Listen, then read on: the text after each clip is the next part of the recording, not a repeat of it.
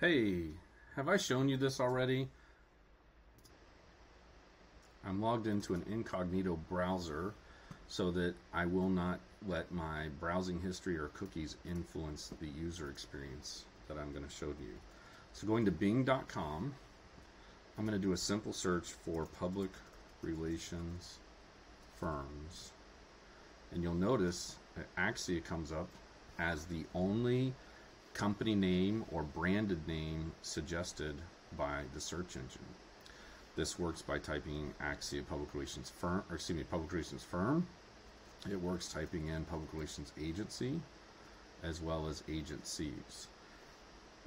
You'll see us listed here. No other branded names are here. There's some geography names. There's things like near me. There's things like careers and degrees. And we're currently working on ranking for public relations by itself, but it takes time to do that. We've been working on this for about 4 to 6 months for us on Bing, but over the past year we've been successful doing this for other clients. Let me show you. So I'm going to YouTube, also in an incognito view, and I'm searching for Fine Dining Orlando, and you will see Christini's Restaurante comes up.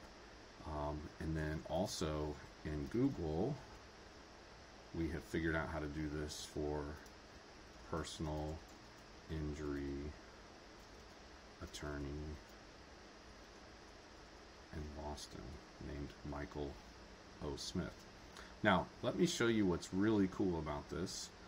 First of all, Google says that 71% of browsers will interact with this suggestion bar only, and therefore, when they do that, this is something really cool. So public relations firm Axia.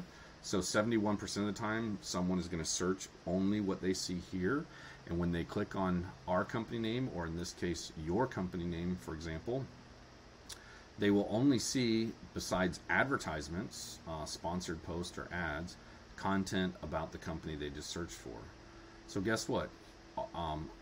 This is an ad, for example, and on these other parts you will see content that's only about Axia. So we dominate the search, is the whole point of showing you this. Imagine what this could do to drive traffic to your website, drive leads to your stores or your other locations, or however you're doing business. So I just thought this would be something I should show you, and I hope you like it, and I hope we have an opportunity to quote what it would take to do something like this for you.